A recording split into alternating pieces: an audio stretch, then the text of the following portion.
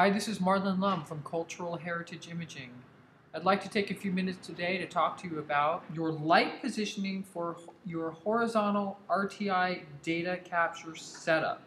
Looking at this image right here, camera's facing down, you're on a tripod, everything's stable.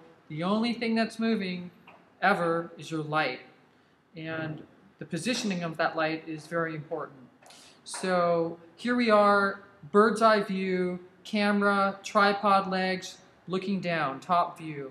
It's really helpful to imagine an umbrella over your whole setup, which can also give you the concept of a hemisphere over your setup as well. We can also think of a clock face. Here it's interacting with the tripod legs. This next illustration, I've just taken some lines and sort of drawn those out. If you can think of those as ribs, and your flash or your strobe would follow those ribs from the top of your hemisphere all the way down out to the edge. Try and visualize your light traveling along the Earth's longitude. That arc is really important.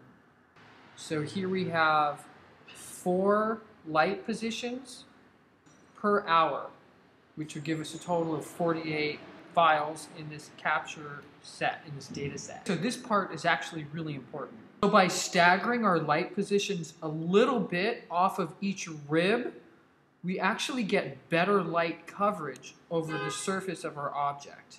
A really good way to look at your light positions is to examine the blend map. On the right, we have our array.